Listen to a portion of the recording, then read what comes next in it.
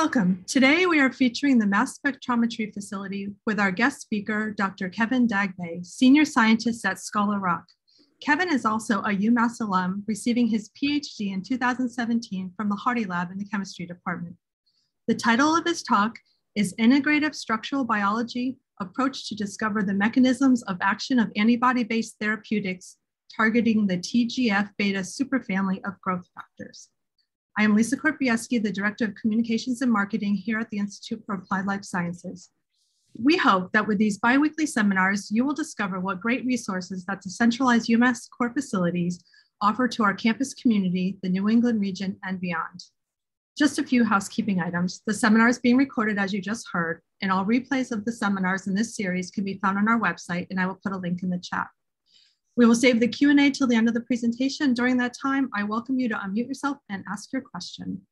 Next, I would like to introduce you to the Director of our core facilities, Andrew Bernard. Andrew? Thank you, Lisa. Good afternoon, everyone. Thank you for joining us today for the fourth seminar of the Fall 21 Core Seminar Series. As Lisa mentioned, my name is Andrew Bernard. I'm the Director of our centralized core facilities here at UMass Amherst. If you've joined us before, you've heard me discuss our state-of-the-art labs, instrumentation, equipment, and world-class experts who are helping researchers at UMass and beyond to drive discovery and pursue scientific endeavors across all disciplines. The core facilities are open to anyone from students through senior scientists, regardless of your affiliation, including researchers from other academic institutions and commercial operations. In order to maintain operations at affordable rates, the core facilities receive a significant investment from the university. In addition to this funding, the existence of core facilities depends in part on proper acknowledgement and publications. This is an important metric of value for most core facilities that enables them to obtain support so they may continue to provide their essential services in the most comprehensive ways possible. It also helps core personnel, many who do not conduct independent research, to advance in their careers, adding to the overall health and standing of the core facility. You can learn more about suggested authorship and acknowledgement guidelines on our websites or via the Association of Biomolecular Resource Facilities, the world's largest core facilities advocacy group. I'll put the link in the chat after I wrap up my chat. To help access our cores, there are several funding opportunities. For those Eyles investigators on the call, there are core credits, which you've heard a lot about lately, and center seed funding is available. For our external users, the Mass Innovation Voucher Program subsidizes usage for small companies based in Massachusetts at up to 75%. The program has awarded more than 600 vouchers, representing more than $5 million in total project costs across the 5 UMass campuses over the last several years. We're here to be your partner to expand your research and capabilities and help you find productivity. Feel free to reach out to me or any of the core facility directors if you have questions or would like more information on how you can engage with us. It's now my pleasure to turn it over to Dr. Stephen Eyles, Director of Mass Spectrometry, who will tell you a bit more about the core and then introduce our guest speaker. Take it away, Steve. Great, thanks. Hi to everyone. Thanks for everyone for attending. I want to give as much time as possible to Kevin, so I'm going to zip quickly through these slides just to give you an idea of what mass spectrometry can do for you. We can study anything from small molecules all the way through to large macromolecular complexes, and we have equipment capabilities to study metabolomics, to do protein dynamics, proteomics, as well as elemental analysis and some imaging. I don't want to give any particular examples of projects, but just some of the instrumentation. We have ICP-MS, which is used for low-level quantification of metals. We have various gas chromatography systems for looking at volatile small molecules. Our workhorse proteomics instrument is this Orbitrap Fusion, which has liquid chromatography capabilities, both at the nanoflow range all the way up to high flow. We use it primarily for proteomics, but we can also do metabolomic work. And we've been recently looking at antibody drug conjugates, so MABs and ADCs. The instrument of particular interest to this seminar is this Waters Synapse G2SI, which has a full suite of robotics capabilities for doing hydrogen deuterium exchange studies. So you basically set it and forget it, as I'm sure Kevin will explain, which can be very powerful both in the biopharma arena and at looking at protein dynamics. And then we also have, amongst other equipment, we have a multi-TOF system, which is our largest piece of equipment. It kind of looks like a coffin, but we use it for mainly for imaging of tissue. So we can look at lipids and small molecules as well as proteins. So we can help you all the way through from project design to grant writing support. We train users. We don't really have an awful lot of service analysis. We much prefer students to learn how to use the equipment so that when they graduate, they can go out into the world with these capabilities, which makes them much more attractive for employment. And we also have some very active collaborations with industry, as you're going to hear about today. So this is the contact information. I'm very easy to get by email, so just hit me up with an email with questions about a potential project, and we'll take it from there. So without further ado, and just as my system crashes, I'd like to introduce, oh, it's gone, Dr. Kevin Dagbay, who was a graduate student at UMass in the chemistry department with Professor Jeannie Hardy, and then went on to become a senior scientist at Scholar Rock. This is just a little bit about what he's capable of and has done. And I will not say anything more other than to say, Kevin, the floor is yours. And thanks for coming. Thanks, Steve. Thanks to the organizers, to Lisa. And I would like to share my slide now. Share.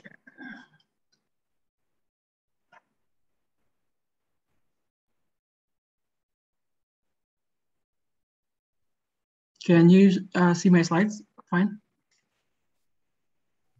Looks great. Okay, good. So today, I would like to tell the story about how we actually utilize a very integrative approach of structural biology to discover several mechanisms of actions of our antibody-based therapeutics here in Scholar Rock. And we will highlight some of the cases that have been really successful. In fact, it produces some publications out of these studies. So I'll get into it now. So what's the biological target that we're actually after at Scholar Rock? So Scholar Rock is really very interested in the biological target of TGF-β superfamily of growth factors. There are 30+ members of within this family, and it has diverse biological functions. And part of the TGF-β family members we have, if you're familiar with the transforming growth beta factors, TGF-βs, BMPs, and growth differentiating factors, GDFs. These are all members that has really specific functions in the cell and disease. In particular, like TGF-β implicated in fibrosis, autoimmunity, cancer immunotherapy, BMPs in tissue repair, brown fat metabolism, osteogenesis, and as well as some neuromuscular disorders, including the spinal muscular atrophy that are actually, company has a incoming phase 3 clinical trials now. And really TGF-β is not a young target protein. It has been around for almost like 40+ years. And the discovery started way early in the 70s. And how is TGF-β in general activated, or really its mechanism of activation? So an example for this is a representative of the TGF-β superfamily of growth factors is TGF-β1. Basically, TGF-β is expressed in the cell as an inactive latent protein, and it has a specific structural component in there.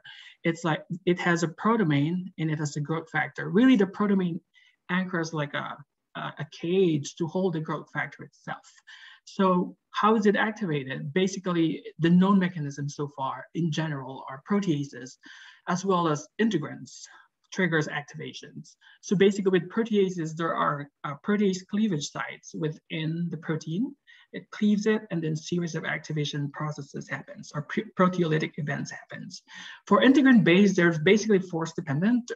In the case of TGF-β, It has an RGD site, so essentially an integrin binds to the RGD region, pulls it apart, thus releasing the growth factor here. So basically, once it's released, the soluble growth factor is active and binds to the corresponding receptors in the cell, and thus performs the biological functions for that specific TGF-β family member. So I think the challenge here is really targeting TGF-β. Why is it so challenging? Really, it's so difficult to achieve selective inhibition. I think that's the key challenge here. Why is that so?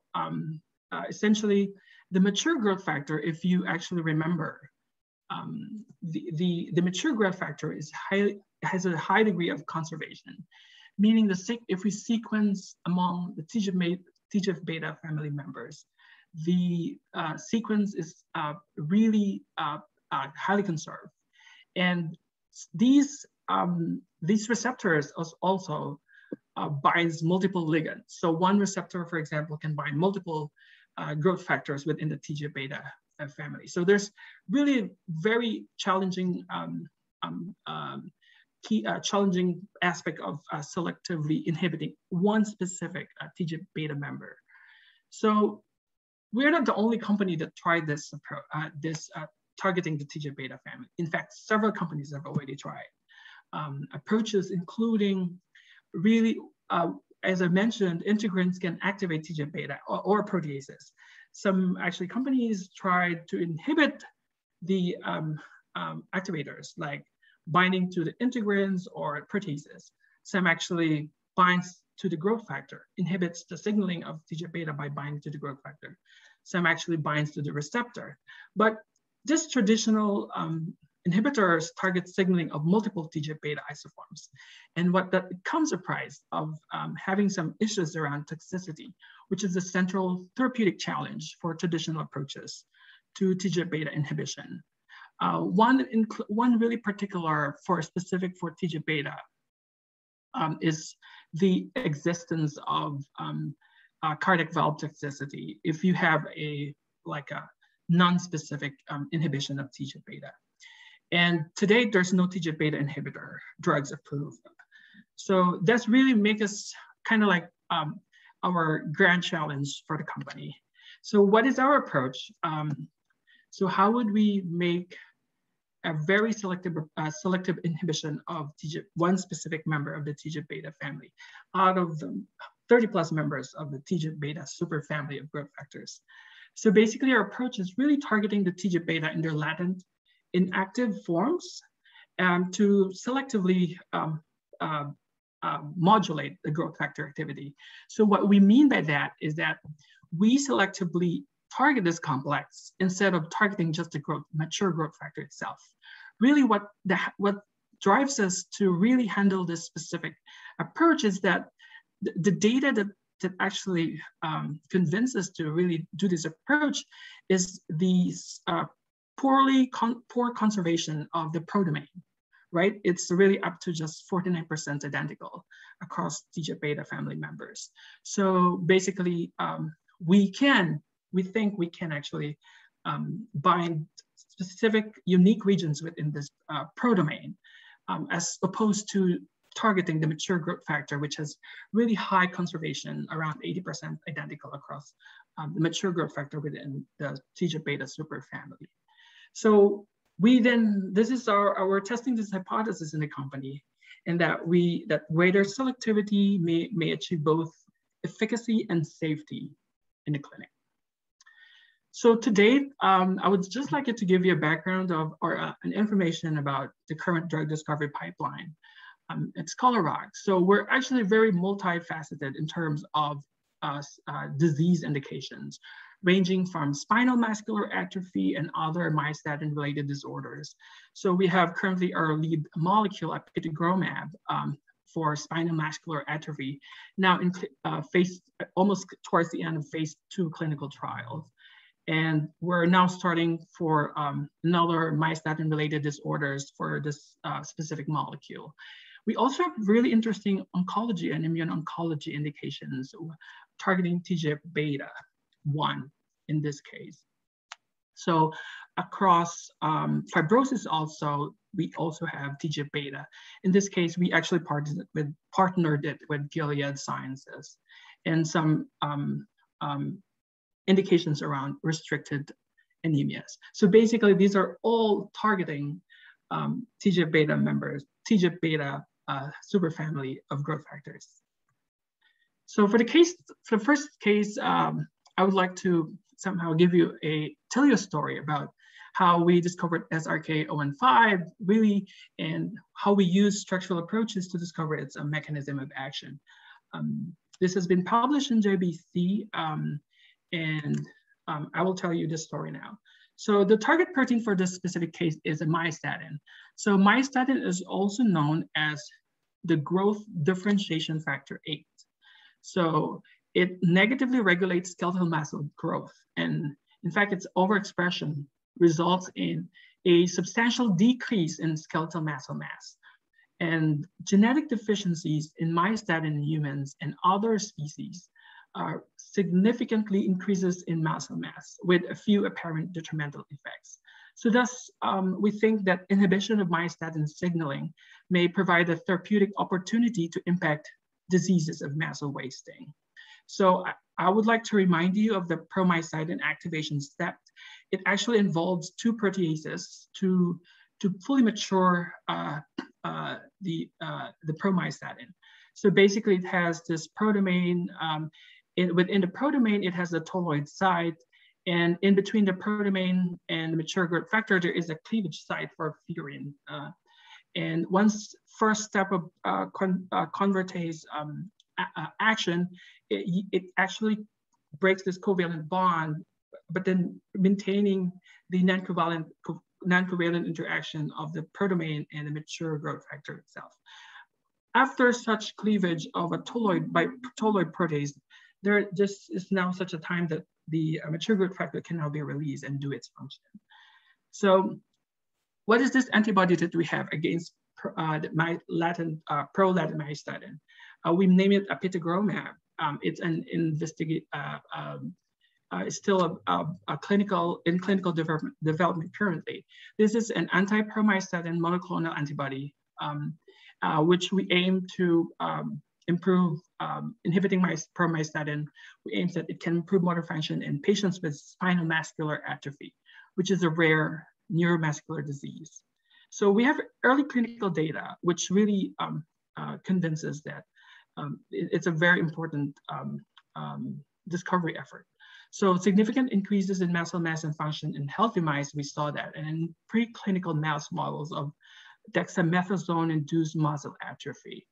And there's some improvement if we inhibit promyostatin, latent myostatin using apitegromab.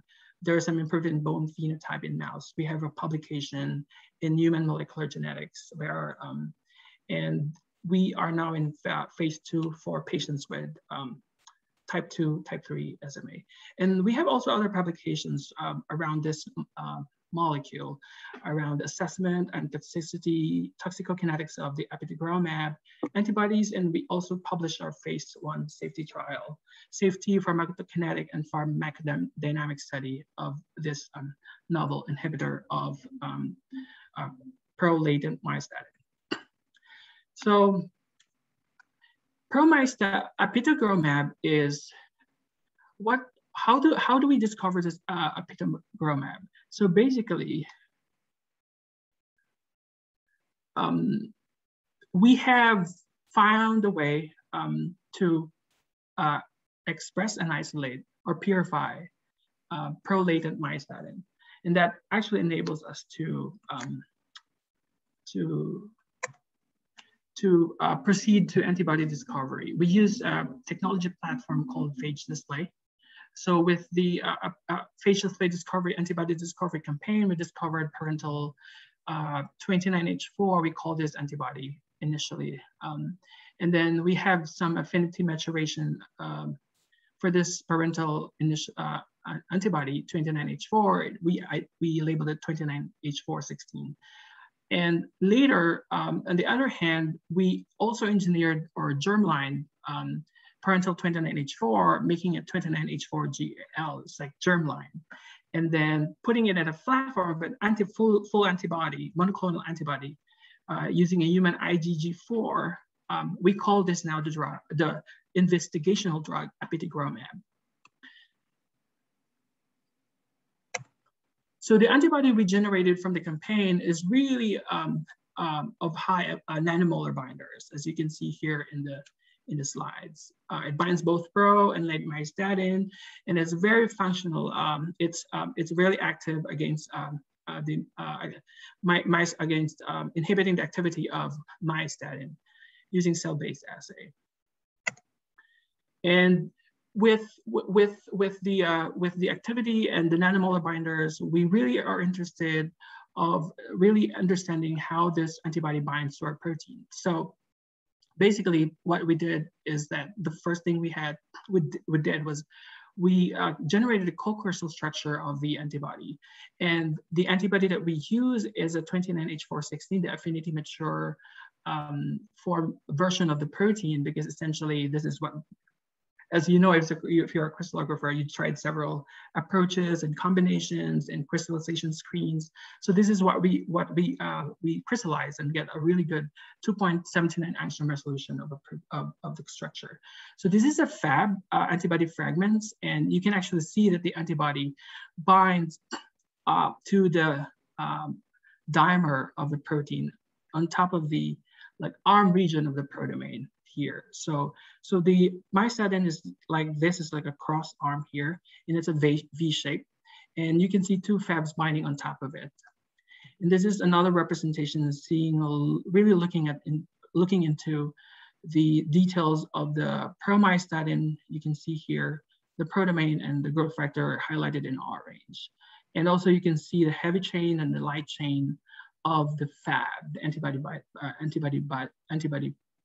fragment of 29H416. So the binding interface eluded so many critical interactions, ranging from hydrophobic interaction, as you can see I labeled here, hydrophobic patches, some critical hydrogen bonding interaction, as well as salt bridges we saw in the binding interface. And basically what drives most of the surface contact is the CDR heavy chain loop 3 of the antibody, and some contributions from CDR loop 2 of the antibody. And this is really what really excites us so much, because we look at the epitope of the antibody in the pro-myostatin, we saw the exquisite selectivity. We can explain why this antibody is very select or specific. Essentially, if you look at the epitope, which is I highlighted in green, you can see that this epitope is really unique to pro-myostatin. And if you compare it to the rest of the members of the TGF-β family, it's really highly divergent. So that actually makes us very confident that explains why such exquisite selectivity of SRK-015 or apitegromab towards the pro-myostatin that doesn't bind to other members of the TGF-β family. So the crystal structure is really very important data for us, but it is not a complete story, right? So the epitope revealed by X-ray crystal structure reveals a snapshot into the MOA. There are some other points that really give us kind of like scratching our head, really. And we know that it binds to the arm region of the protein, but then essentially the protease cleavage sites, it's kind of distant from the binding region or the epitope. So this was unexpected, because I didn't show the data, but the antibody actually inhibits tolloid protease mediated activation of myostatin precursor. So then if you look at the crystal structure, I didn't really show it so much, but the structure really missing a lot of electron density around the loop adjoining the cleavage sites is really highly disordered, including the furin and the tolloid site of pro-myostatin. Thus, we think that the mechanism of inhibition cannot be distinguished by the crystal structure alone. So, because the question of the steric blockade of the protease, preventing access to the proteolytic cleavage site, we can't really explain it. Or antibody binding eliciting conformational changes in the loop adjoining the proteolytic cleavage sites, making this loop less accessible to proteolytic processing. So it really drives us to explore further further structural approaches to really dissect the molecular mechanism or binding mechanism of this antibody. So then we resorted to HDX. So thanks to Steve for the help and for the great instrumentation at UMass. In fact, I've been using the UMass facility for so long now, for almost like in my entire stay in Scholar Rock, I've been in Scholar Rock for 4 years already. So, and I'm constantly using the instrument there in UMass Eyles with help of Steve Eyles. So what we did for this is just with the HDX, we use it to study the conformational changes in pro-latent myostatin upon binding of the antibody.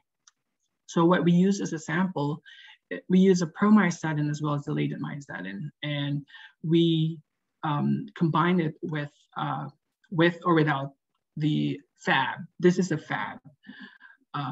SRK-015 or the apitegromab, or the high affinity matured version of our 29H4 parental antibody.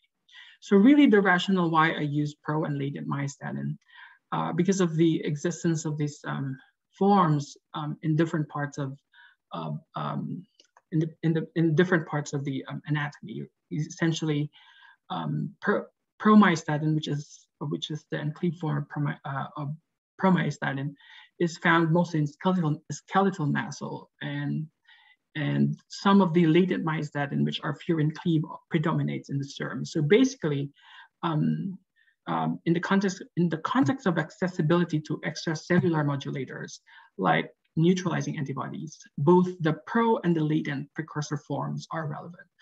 So this is the data for the sequence coverage, a linear peptide sequence coverage for both the pro-myostatin and the latent myostatin.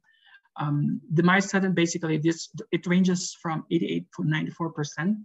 So, but this actually not comes with an easy experiment, right? So this looks really like, oh, really good data, but essentially, prior to getting this really good data, I want to highlight that there are some kind of like hiccups along the way, right? It's like overpressure. There's no, like, when you look at the initial analysis by PLGS, you'll see, oh, there's a bad coverage, the PLGS score is really low. So we actually had some kind of troubleshooting with Steve, and we were able to tweak some conditions in the incubation time and pepsin contact time and thus producing us some data that we can actually analyze, and enough for us to generate some insights. So bear with me, this is a really heavy slide, but I will try my best to explain the data. So this is the difference map of the pro-myostatin in the presence of difference map of in the presence of 29H416 or SRK-015, which is our apitegromab. So basically, it is, if you see blue there, there's significant protection significant protection of that region of the protein upon binding to the antibody. So as you can see overall across the protein, you see some regions that are heavily protected and some are slightly protected. And if this will make more sense if you actually map it into the structure. If you map it into the structure, you can see that HDX actually showed protection with on top of the arm region of the protein. And some regions really, the moment I saw this data, I was like, wow. Because what highlighted here is regions of the proteins, like especially the furin sites and part of the tolloid sites, if I can highlight it here. So if you see here, I have here the tolloid site, representative peptides, and I have here furin site, representative peptide. So I was really, I would say, lucky that I got some coverage of the peptide that are missing in the crystal structure. So this is actually the first data to really see some structural data to show some changes in the conformational dynamics or conformations of the part of this peptide within the permyostatin. And this is the representative deuterium uptake plot. As you can see, the black line indicates the apomyostatin, permyostatin without any antibody. The green line indicates, the green and the blue line indicates the presence of the antibody. You can see really significant protection, especially in the furin site here, and some protection within the region of the tolloid site. And regions of the arm region here and beta 5. So remember, this is beta 5 is on top of the arm region of the prodomain. You can see here significant protection too, and beta 7 as well. So if you look into, the epitope has been also elucidated by HDX. And if you compare the epitope identified by co-crystal structure as well as HDX, really they are agrees really nicely. In fact, the red lines are the epitope that we have identified by HDX, and the blue lines here are the blue, highlighted in blue are the epitopes that have been elucidated by X-ray crystallography. So there is a very good agreement between the two techniques, which is really good. This is actually my first ever data that I have a crystal structure as well as an HDX data, because as for the HDX, sometimes you can see significant protection, but it's like, is this a real response, or is this the the binding region, or it could be the binding region, but it could be an allosteric effect, like some regions upon binding, there are some changes distal to the binding region. There are some changes in the conformation outside of the binding region. So, but with the crystal structure, it makes us give us more a booster confidence that this is the epitope, as well as interpreting some other structural insights from HDX. So speaking of structural insights, the next slide will show you that I highlighted the main points here. So the H exchange profiles in regions of the prodomain covering the tolloid and the furin, I would highlight. So remember, this is the tolloid site here. You see significant protection, as well as the furin sites here down below, especially in the permyostatin protein. You can see significant protection. This may suggest that with this protection, meaning from highly flexible, upon binding to the antibody, this region of the protein within the adjoining the tolloid and the furin sites are being less flexible or solvent accessible. So this may suggest that limited access to these sites to proteases for conversion of this permyostatin to latent myostatin. Another key point here is that, and this is very, I would say, it's the realizations towards the end when I get the bird's eye view of the data. So I also saw conformational flexibility of region, changes in the overall conformational flexibility of regions adjoining. The alpha helix, I want to highlight here, alpha helix here, and then the latency lasso, alpha 2, and beta 1 strand. So these regions here are structural regions that are proposed to be key in maintaining the myostatin latency. So basically, we hit upon binding to the antibody. We also, not only it actually binds to the arm region, the impact also can be felt down across the regions where these structural elements are, these critical structural elements are being, its conformations have been affected in the presence upon binding to the antibody. So this is really one of the key data that we're really personally, when I saw it, I was really so excited about it, because it actually ties to the literature that these regions are key in maintaining the latency, or maintaining the inactivity of the protein. So yes, and that's it for the SRK, the apitegromab story with the promystatin. I'm going to jump to the second study, which is SRK181. Oh, sorry, I still have one data. So we have HDX. So really what's missing so far is with the HDX and co-crystal structure, we utilize an antibody fragments. So really we don't know how a full IgG, full monoclonal antibody binds to the protein. So what's the orientation, the precise orientation and stoichiometry of the full antibody? So we have a hint. We use an SAC multi-angle light scattering data, and it suggested that apitegromab binds, the full IgG binds one latent myostatin homodimer to one SRK01, 5 full IgG. So this is the data. This is the latent myostatin with SRK015. So you can see it's a bigger complex compared to its individual components. Like green is the latent myostatin, and the full IgG SRK015, or the apitegromab, is this profile. And what the first thing we thought in mind is like, we can use a more kind of like micromolecular approach, like really seeing it. And we think about negative stain EM, a very not quick, but really straightforward approach of like seeing it. If your protein actually behaves well, negative stain EM is really nice to complement whatever previous structural data you have generated to really understand the overall story.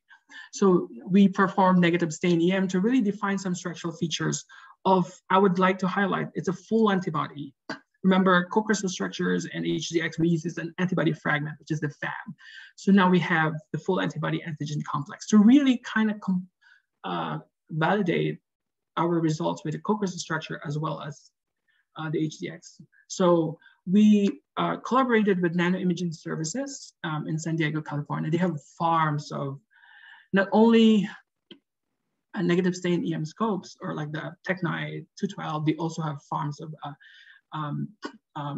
scopes capable of doing cryo-electron microscopy, single particle cryo-EM. They have a lot of cryos there. So, and what with this is we have the protein, we put it in a grid, we do negative stain, we do 2D classification, and we generated initial model and projections, and then we actually interpret the data. So this is the result. The first time we saw this data, I cannot actually believe it, that this first few pass, the data looks like so defined. We didn't even go to a third round of alignment. We only went to a second round of alignment, 2D classification, because we can literally see the whole details of the macromolecular interaction of the full IgG with the pro and latent myostatin. So in this left here, I would like to highlight that we were able to complement, or I would say confirm the results from the crystal structures, because the crystal structure utilizes our high affinity mature form of the protein or the antibody, which is 29H416. So with the full IgG, you can appreciate, really you can see the V-shaped form of the protein of the promystatin interacting on top of interacting on top of it is the 2 Fab arms of the full IgG. So, and the length around 21 nanometer, and then the width is like 10 nanometer particle size. So, and you can see here the FC region, I would like to highlight too, right? The constant region of the antibody, you can see it has a different form, right? So you can see this angle here with this angle here, it's kind of different. Essentially, that could be explained because between the Fab and then the constant region, there's a hinge region of in the antibody, which are actually very flexible. So the flexibility could be in the difference in the conformations of the Fc could be accounted due to the flexibility of the hinge region in the antibody. So we have this and another orientation here of the Fc, and we also found the unbound one, unbound full antibody, and you can see the electron density around the Fab and the Fc region. And if you actually superimpose, so we tried this. Let's try to see if we superimpose the crystal structure into the electron density of the EM. And surprisingly, it actually fits. I don't know if judging by looking at it, you can actually see there's a superimposition of the cartoon or the cartoon of the co-crystal structure into the electron density generated by negative stain EM. And complementarily, also in addition, we performed, this is our apitegromab map, right? So remember, the apitegromab map is in the similar epitope binding region as the S29H416. And you can actually see that similarly, you can see the binding, the antibody binding into the arm region of the protein. And you can see the Fc here. So basically, the two Fabs of the antibody anchors the arm region of the myostatin homodimer.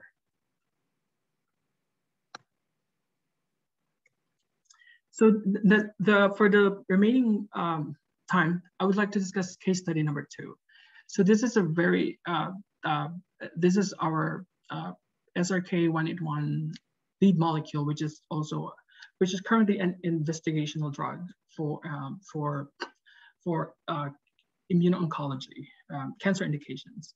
We have published a paper it's a team of us, Scholar Rock, really putting all cross-functional teams to really put in the data, generate the data and put in the data and tell the story about selective inhibition of TGF-β1 can overcome primary resistance to checkpoint blockade therapy by altering tumor immune landscape. Well, we published it in Science Translational Medicine. It was last year. So what is the rationale behind it? Essentially, what is the motivation, really? So nearly 80% of patients failed to respond to checkpoint inhibitor therapies. And this actually our clinically derived rationale to explore the opportunity in increasing checkpoint therapy responses. So why is that so?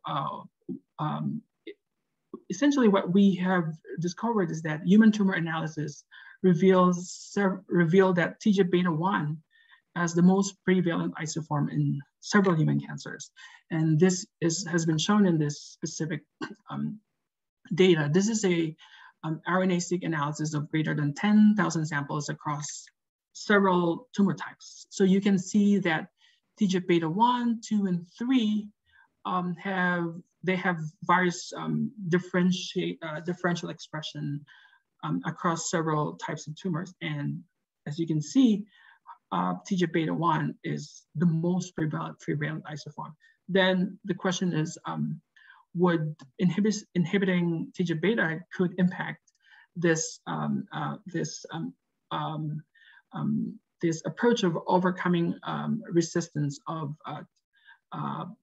these tumors to checkpoint inhibitors?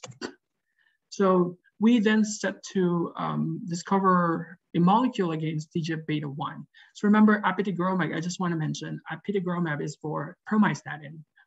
SRK-181 is for TGF-β1. So this one is discovered by another display platform. It's a yeast display platform. And it has undergone SRK-181, which is an investigational drug, again, I mentioned, that it has undergone affinity maturation and engineering, and we have this SRK-181. So I just want to show some highlight data here. Binding assay revealed by biolayer interferometry revealed that this antibody really is very specific to 1 and showed minimal binding to beta 2 and 3. And it's it's functional in our cell-based assay. So in ongoing efforts also been conducted in-house, not in-house, but in our company in collaboration with external contract research organizations to really give us a crystal structure of this. But in parallel, I did some HDX and mass spectrometry to really highlight or answer the question, where is this antibody binding to? So it turned out that this antibody binds to the latency lasso. So the latency lasso is this part of the protein here, highlighted in red and orange. So basically, this is the typical structure of TGF-β.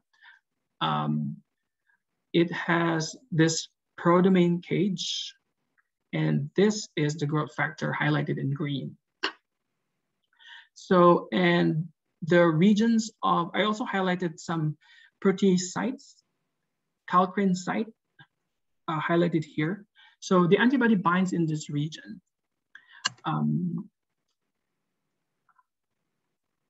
And if you look into some representative deuterium uptakes, you can actually see some protection when the antibody binds to the protein. And some regions I highlighted: region 1 in red, region 2 in orange, region 3, region 3 here in yellow. So basically, these are actually confined within the latency lasso of pro-TGF-β1.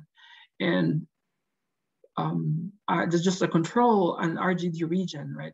We also have some antibodies. I did some HDX. I will not show the data, but I did some HDX, also some antibody. We saw some binding to RGD. But then with this specific molecule, we didn't see any binding to RGD. So really highlighting the fact that it only binds to this region of the protein. So if you look into the sequence of the epitope, you can actually see, if you see dot here, that means that sequence part of the protein is really unique. So if you sequence align all this within the epitope region, sequence align it with other TGF-β 1, 2, and 3, you can appreciate that the binding region is really unique to pro-TGF-β1. Again, that explains why the SRK181 is very selective to only to pro-TGF-β1, but not to beta 2 or beta 3. So as a proof of concept, we have tested this antibody. We generated a mouse version of this antibody. I also want to mention that this SRK181 is really species cross-reactive, mouse, cyno, and human. So we use some preclinical models of cancers. In this specific example, we have a melanoma model. It's a syngeneic mouse model. So we tested the hypothesis that when we combined this inhibitor, pro-TGF-β1 inhibitor, SRK181, together with the existing checkpoint inhibitors, we will promote penetration of cytotoxic T cells into the tumor cells, into the tumor site, and then killing all those cancer cells. So this is the data. You can actually see in monotherapy or alone SRK181, you can see responders is 0. There's in terms of tumor volume, it's as time increases, you can see that the tumor increases. So there's not really much effect of SRK181 mouse IgG1 alone, as well as with just using some anti-checkpoint inhibitor. You can see that there are some responders, right? So, but then when you do a combination therapy, it's really striking that at the low dose combination of each 10 mg per kg, you can actually see some significant responses. You see the decrease in tumor volumes in some of these mice. In fact, you have a score of 4 mice responded out of the 9 mice that have been used in the study. And if even you reach higher the dose, you can actually see that there are more responders, meaning there are some more mice that's been where the volume, the tumor volume has been decreased in the presence of this combination of checkpoint inhibitors and SRK-181. And it was translated to survival benefit too. So with the combination therapy, it shows that there's more survival benefit compared to just SRK-181 alone or anti-PD-1 alone. So really, this is one of the highlight data here, what happens, right? If we have took some cross sections of the tissue and look into the CD8 positive T cells, and you can see here in just the anti-PD-1 alone control, you can see that the CD8 cells, we call it, and there's some immune exclusion. There's some kind of less penetration of cytotoxic T cells into the tumor. But in combination, SRK-181 combined with the checkpoint inhibitor anti-PD-1, you can actually see fluxes of CD8 positive T cells in the tumor cells, in the tumor site, right? So really highlighting the fact that with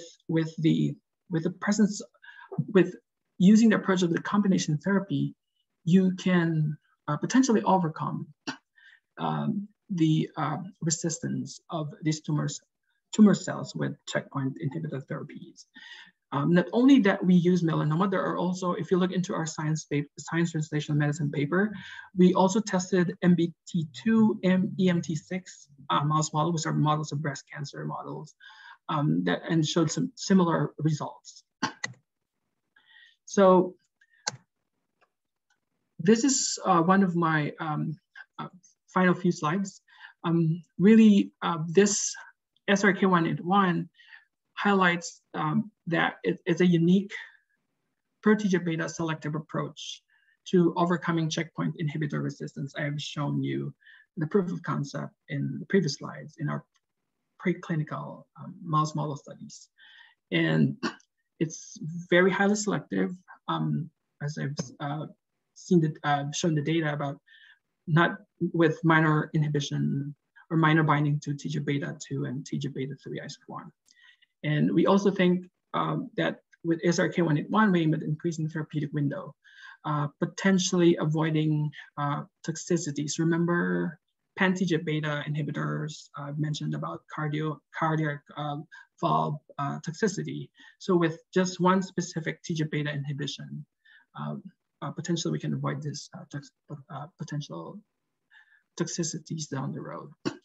And as well as some therapeutic flexibility, potentially we can pair this SRK-181 with other CPI inhibitor, the checkpoint inhibitors, and really optimize dosing of each component of combination therapy.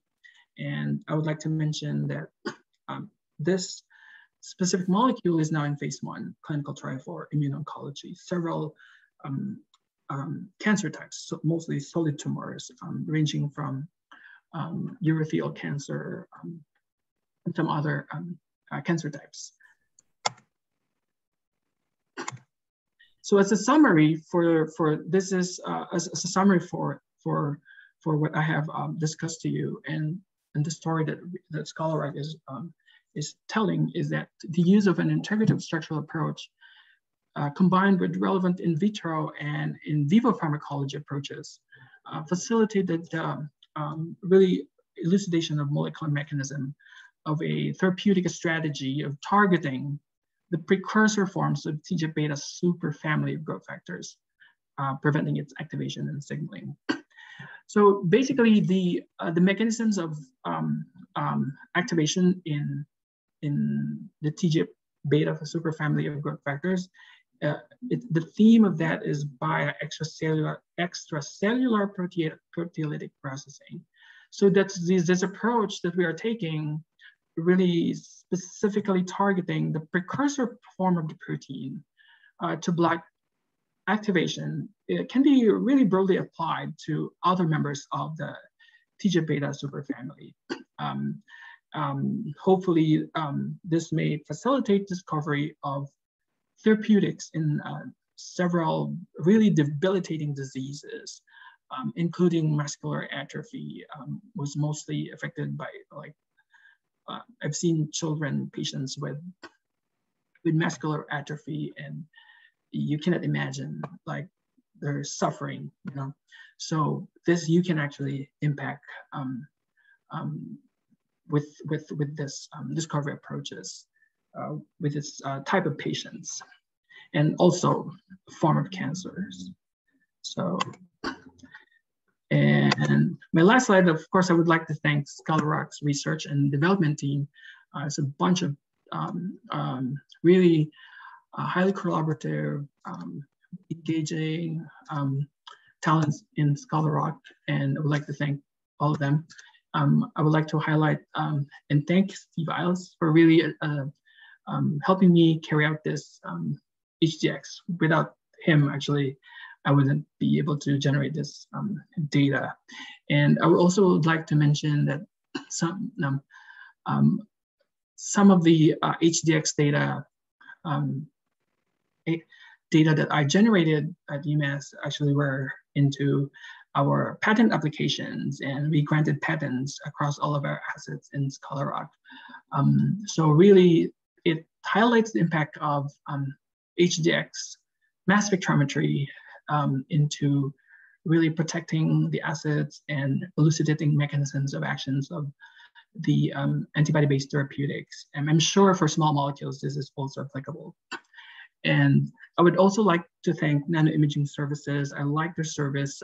They're very responsive, and most of our electron microscopy works, we work with them. And to our Hardcore Bio, which is now become Icaria, we're our collaborator for some of our crystallography experiments.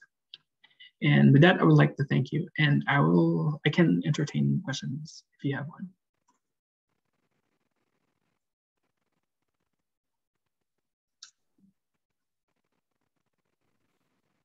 Great, thank you, Kevin. That's a fantastic talk. Are there any questions from audience members? Steve, I have a couple questions. Sure. So Kevin, first off, it's really incredible to finally get to see your work. And I was really blown away with how much data you have to show and how impressive the work is. So that was really awesome and really fun. Thanks, Jeannie. I have kind of three questions. The first one is, you know, since we're putting this in the perspective of HDX, and then you showed us in the first part of your talk how the HDX really matched the crystal structure. And then later you showed that the crystal structure really fit perfectly into the EM data. I guess the extension there is that the HDX really correlates with the EM also, but were there things you got from the HDX that you, like, I guess what struck me is you're at a company, right? And you want to know how this antibody binds and how it works, but at some level you just kind of want to know, is it working in humans, you know? So I'm impressed that your company puts so much effort into so many different levels of structural biology characterization. And so I'm just kind of curious about, you know, what's your thought about what was the added value of the HDX on top of the crystallography and the EM? Yeah, so for several assets that we have using the HDX, we have several questions or several uses, I would say. For specific to the apitegromab, for example, which really drives us to pursue it because of our initial data, right? Like we know that it binds, our antibody apitegromab can inhibit toluene-mediated cleavage. With the crystal structure, we didn't see those regions, right? It's disordered. So really, as well as our epitope with the crystal structure, we can see it there in the arm region. But the thing is, we cannot really, as I mentioned, we cannot explain it. Like why it doesn't, it's so distal. The protein site is so distal from the epitope, right? It's on top. So we think with the HDX, we pursue is that maybe there are some regions in those critical sites for the proteolytic sites. We can have some idea of what happens there. And in fact, we actually saw some coverage for those regions. And we saw some changes in the proteolytic events, conformations really from flexible to less flexible, really changes in conformation upon binding of the antibody. And for some of the, for the case of SRK-181, really, we didn't get any crystal structure. We tried so many things already. It just didn't crystallize the protein, right? So what is the other approaches, really, to give us some idea of the epitope region? So we use HDX because we know for a fact that from previous data that we can actually do some, it's complementary, I would say. It's a medium resolution, but it's enough to really get a glimpse of the binding region. So, and with the SRK-181, we were able to kind of have some idea of why it actually inhibits SRK protein beta 1 specifically, because in fact, the protected region is being identified within the latency lasso, which is one of the highly divergent region of the protein. So there's some added value to it on top of really dynamics, as well as some because we don't have data, we can actually pursue this HDX on top of crystal structure and cryo-EM. So great, thank you. The other just very quick question, and I don't know if you're allowed to answer this, but I was just curious when you used a CRO for the nano imaging. Yeah. Do you know how much that costs? Oh, that one, it really depends on the level of resolution you want, or the level, the sample and the levels of work that you want to do. So you can actually do optimization, but then each optimization, it will cost you a little bit of additional cost. But in the range of negative staining for nano imaging, it's around 30 to 40K.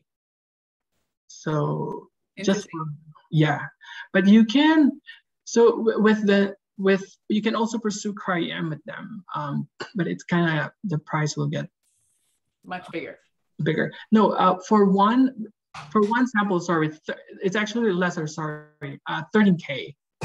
Then if you do multiple samples, because they will treat each control as a sample, right? So, but then you actually have to have kind of like a control in a way. So that makes us like close to like 20 to 30,000, rough estimate for that. Cool, thank you. Yeah. I have a question, Kevin. So, hi, Mary. Hi. That was really beautiful. I love seeing the complementarity of the different techniques and the whole story of how useful it is. So my question is, I thought it was pretty cool how the HDX showed the protection in the regions of the cleavage. And I think your hypothesis is that that's why the antibody's inhibiting. Do you have other antibodies that bind but don't inhibit? And could you show maybe that those don't show protection in those regions? So there are antibodies. So there are antibodies that actually bind to some other regions of the protein, but do the opposite way. And there are some antibodies that binds to the region of the some other antibodies, not just SRK-181. We have actually sets of antibodies, and it binds some kind of within the latency lasso, but then some regions actually are also being affected down into like the alpha-1 helix. So it's kind of like the coverage. It's like more onto like some protection here a little bit and some protection down here in the protein, like towards the alpha helix side of the protein. So we have those kind of antibodies, like flavors that we actually did. Did I answer your question? Sorry. Yeah, I mean, I guess I thought you could use the HDX to test the hypothesis that it's, when you get inhibition, it's because you see an uptake change in those regions where cleavage has to happen. Yeah, I think the only data that we have, as I mentioned, is that that I did was that when it binds to not to the latency lasso, but to the region of the bow tie, the RGD site, it did the opposite way. It activates it. So there's more activation. Yeah. Cool. Thank you. It's really cool. Yeah. Can I ask a question? Hi, Kevin. Great talk. I wanted to ask you how you plan to use your data on dynamics for how is that going to change your therapeutic strategy and design of monoclonal antibodies? Have you used it in drug design, basically? Oh yeah. Basically, we have we actually use this to inform kind of like approaches like if we can hit some regions of the protein, this really very, say for example, for the latency lasso, we know that when we hit this region and we see some dynamics of this protein, we know that whenever the epitope region or the binding region is around this region, or then that actually can be a hotspot, I would say, for really honing some antibodies towards that region. Or some actually approaches like, avoiding this region because we don't want regions. We don't want changes in the dynamics of the loops within the bow tie region, close to the RGD. We don't want those because then that can actually do the opposite. So really, yes, those data generated from HDX and really showing the dynamics of the loops regions within the protein help us really kind of very carefully navigate our discovery approaches. So basically, if you see dynamics in one region, and then do you think did you think of putting some antibody with the loop there, or maybe a more rigid part? So have that influenced your choice? What kind of protein sequence you would put there? I mean, peptide sequence. Yeah, definitely the engineering approaches too. We have used that specific for, especially for affinity maturation, really making it some approaches we want to develop or make a better version of that, putting in several key interactions. Even though without the crystal structure, we can somehow model it in a way that, this region, this interaction, maybe we can do better, we can make it more, the binding tighter, So those are the uses in a way, once we have determined the idea of where the binding region is. Okay, thanks.